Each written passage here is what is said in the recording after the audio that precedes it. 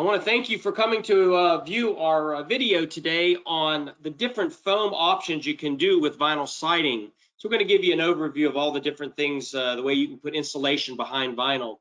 Let's start off with one of the most popular one, and that is actually buying the product with the foam glued in. Eric here shows you a couple profiles. He's showing you the single 7. The foam is already glued to the back of these panels. And he's also going to show you that it comes in a double 6. These are probably the two most popular shapes. And you can see the foam's glued. It's very easy to install. Again, you know, Plygem has several brands with different other profiles like double 4 and Dutch lap profiles also. You also want to know that you get a great, this is the best way to get great R value, because with these profiles, you get anywhere between 2.5 R to 3 R with these profiles. Now we're going to talk about the next option. That is a drop-in foam backer.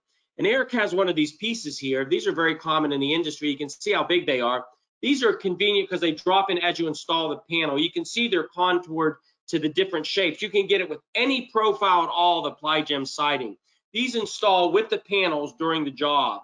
So again, these come in 32 inches about by 48 wide, and you actually install them as you're putting the siding up.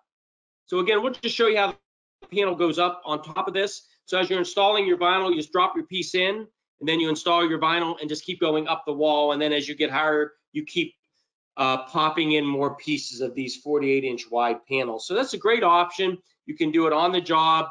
You got to be careful with the wind, but they're easy to install, and they give you a nice R value.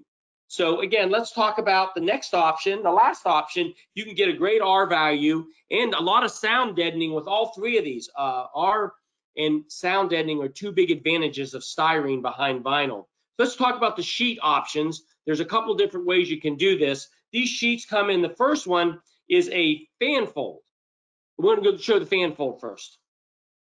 Fan fold is a product that you can get standard, and it comes in 1/4 inch thick, and it comes in pieces 2x4 sections, but it fans out. So Eric's going to show you how this does. It's connected together, and it does fan out, and it goes on the wall. And you install both of these, sheet and the fan fold, before you put the vinyl up, and it works very well. So there'll be a lot more section here, and they come 2 foot by 4 foot, and they do have 200 square feet in each packet. So these are very easy to put up. You can wrap it around the wall, gives you about an R of 1, and you tape the seams. It's already up on this wall what we're working on here.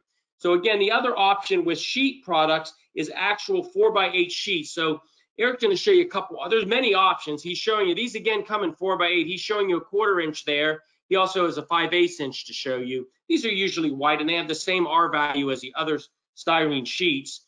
And again, you would put these up before you put your siding. You tack them onto the wall, and then you install your siding right to it. The disadvantage of sheets is it doesn't contour to the foam, so you don't get that solid feel that you get with the drop-in and the glue-in option. So again, a lot of different options, big benefits, sound deadening, R value, firm feel to the product.